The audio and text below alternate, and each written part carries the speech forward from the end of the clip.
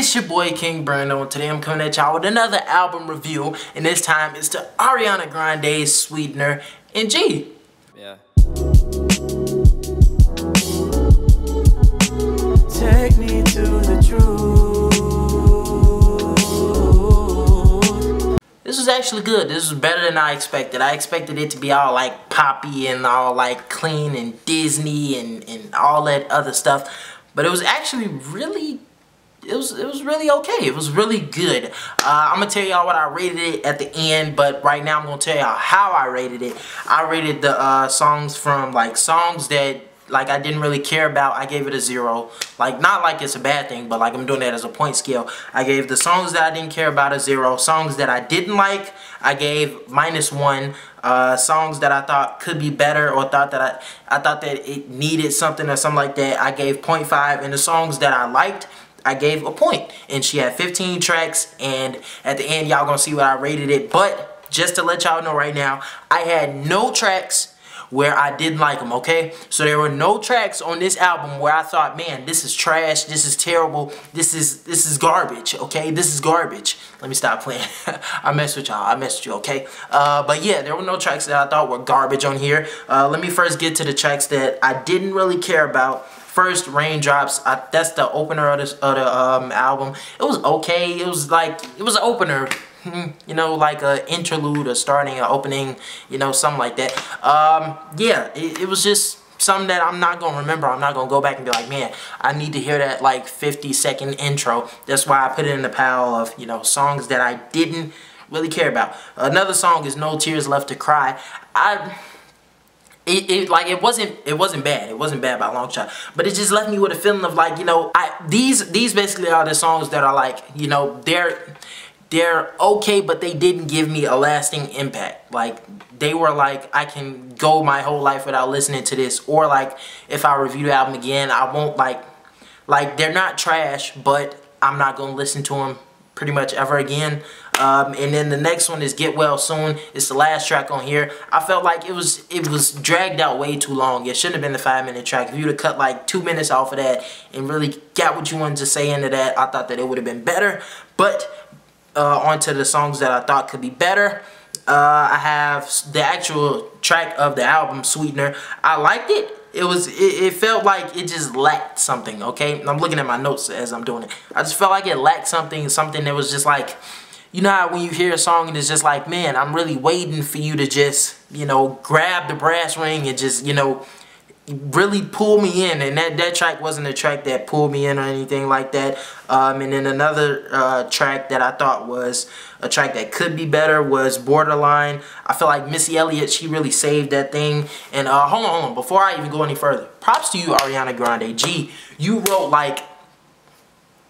90% of this album. And G, nowadays I feel like R&B singers, pop singers and all that, they don't write none of their tracks unless it's the actual people that's writing for other people, like Bruno Mars and all these other people, like Party Next Door. He giving people stuff like that, and Bruno Mars and all other songwriters. I feel you know, it's gotten to a point where we really lacked originality. And what I mean by originality, I mean you know, you're writing your own stuff, you writing your own stuff, you're doing your own stuff that's by you and how you feel, not other people writing for you necessarily. But yeah, Borderline, I feel like Missy Elliott saved that track. I feel you know, it was going towards trash, but then it started getting better. And then when Missy Elliott part came up, it was you know what, this is actually a good song. So because of the slow start that, you know, I felt that it got to, I gave it a 0.5 on here, and I put it in the songs that could be better. Pharrell wrote some of that stuff on this track, and you can feel, when Pharrell's on the track, you can really feel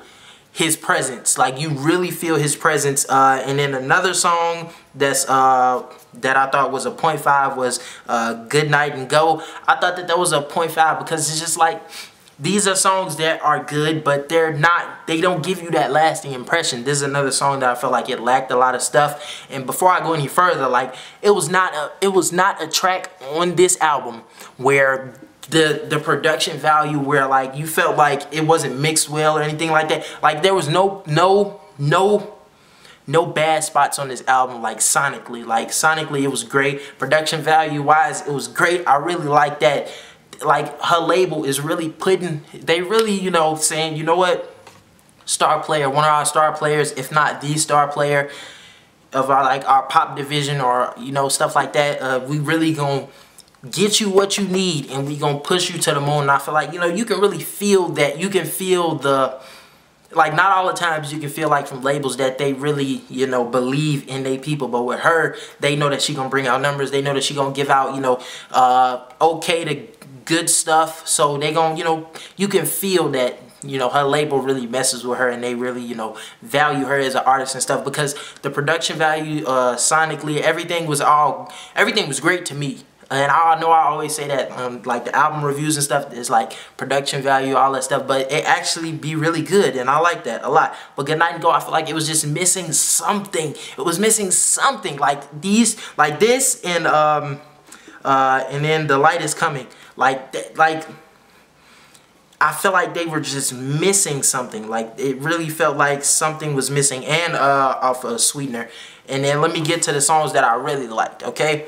Sorry, I'm looking at the thing because it's like I gotta go look at this, look at the stuff so I don't get the things wrong. So the way when at the end when I give out my rating, y'all know why, y'all know how, and all of the stuff. But the songs that I thought were, you know, that I actually liked and I thought were fire, like these tracks are actually really good. I really like them a lot. I like Blaze, cause G, for real, I'm sorry y'all, but like Pharrell is like one of my favorite music people, period. Not even like artists and like his stuff, but like him, period.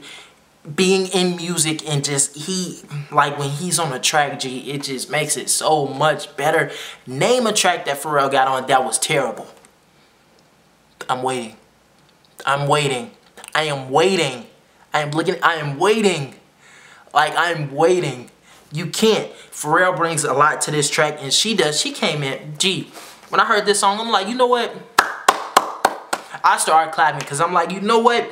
Ariana Grande, you really doing your thing. You really doing your thing. You really coming to your own. You can see the progression and the maturity from her later projects on to now. Like, I really like when we get to see these people who were in the spotlight as like children and as teenagers and stuff, and when their content matures with their audience as well, because these people growing up on Ariana Grande, and then like it matures to the point where like other people can listen to your stuff who are younger than you and older than you and stuff like that. But one thing on this project, I do not feel like she makes music for everybody. I feel like she has her niche, and she really hits that margin like it ain't nothing. Like, I feel like she need to become a little bit more experimental with her stuff like that. It's pretty much, you know, pop or die and stuff like that. But I mean, that's her thing. That's what she does. I ain't gonna knock it. You know, it's her thing. I feel like, you know, she need to, because I feel like, gee, if somebody wrote for her like a rap or something, like if she wanted to rap a verse on her songs and stuff like that,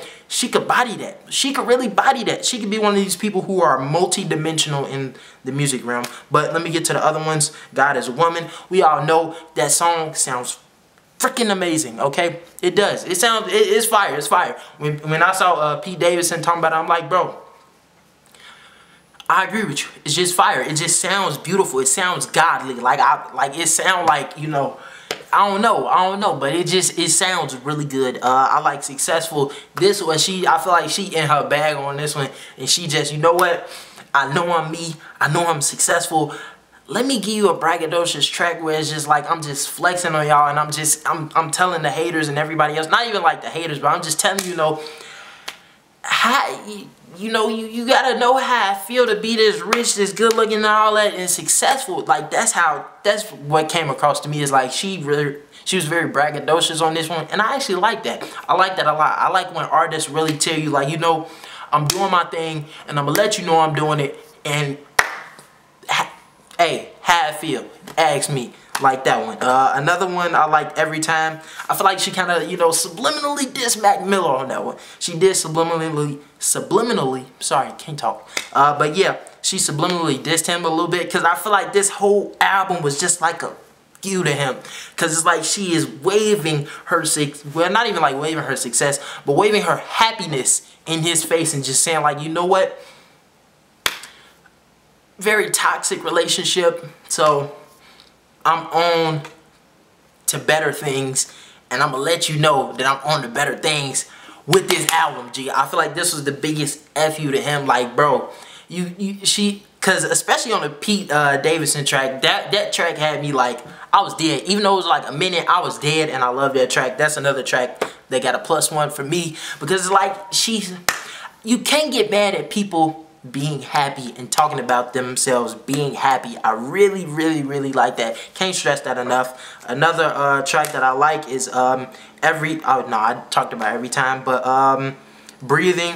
I feel like that's like, gee, I feel like if somebody got like anxiety or something, they can listen to that and be like, gee, I know how to handle certain stuff. I know how to do certain stuff, because, you know, you can listen to that song and she, like, every time she get worked up, she just breathes. She gotta remember to breathe. She gotta remember to breathe. And that's what a lot of people with anxiety have to do. So I feel like, you know, even though she's not making a song like because of anxiety and stuff like that, that was what it was making me think of. Like, if somebody was having an anxiety attack or something like that, just breathe. She's saying whenever she get worked up, she just breathes. And I'm like, you know what? I like this track, and I messed with this track. So you get a ding, you get a point, you get on the songs that I really liked. And then Better Off.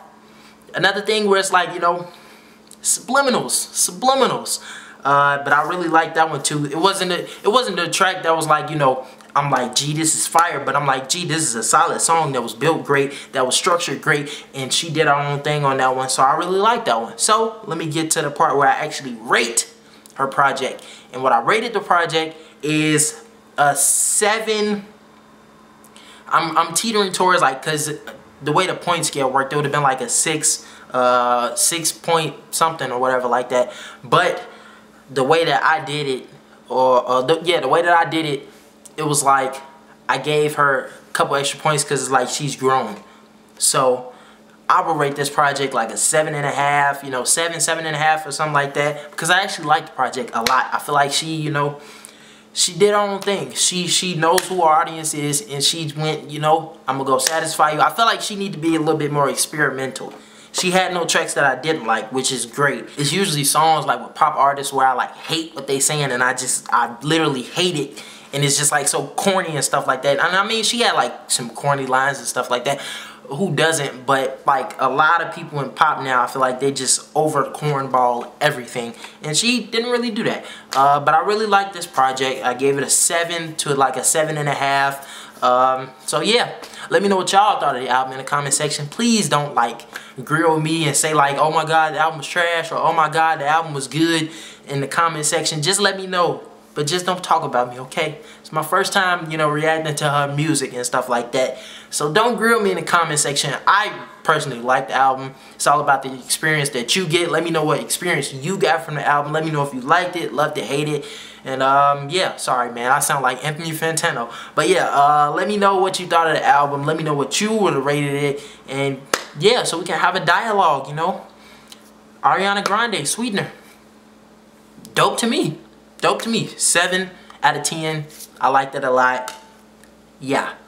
Let's go. It's been your boy Kvngbrando. Make sure y'all like this video. Subscribe to the channel. Hit that subscribe button. I just said subscribe to the channel. Hit them post notifications. See, I can never outro videos, G. If y'all do subscribe, y'all gonna learn that I cannot outro videos. But yeah, it's been your boy Kvngbrando. Peace. Slime language is up next.